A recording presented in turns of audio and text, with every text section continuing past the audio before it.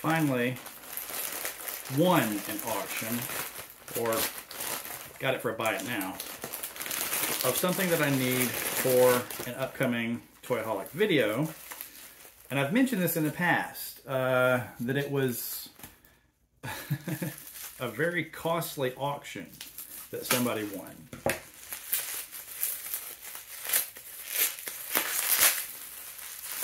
And I couldn't understand why somebody had paid that much for a broken item. I said, I know why I need one. I need one for a video recreating something that happened to one of my toys when I was a kid.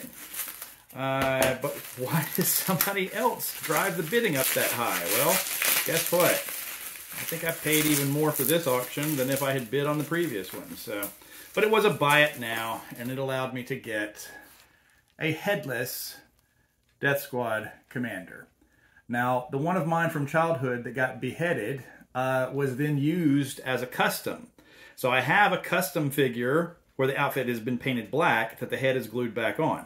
And I can see glue marks where somebody tried to glue this one back on. But that will allow me to put it on there and show to the camera how mine got beheaded back in 1978 or 1979. So, and I think actually this one, looking at his paint, aside from the fact that his neck post is severed, he's in better condition than one of the ones I bought, thinking, well, I'll buy this one and I'll behead it on camera.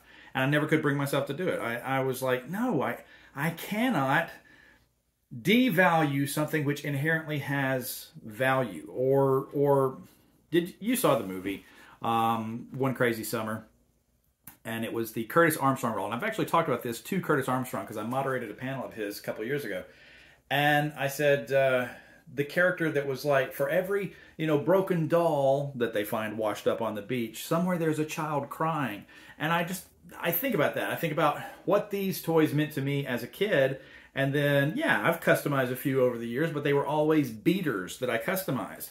It wasn't until modern figures came out that I would go, well, I'm going to buy one to collect and one to customize. And I would chop up and devalue, brand new, undamaged action figures. But for anything vintage, I try to go looking around until I find one that's nobody's going to cry over if I do something to it. So I will temporarily put his head back on, behead him on camera, and then, as it so happens, I actually have a custom that would have required me to behead a Death Squad commander anyway.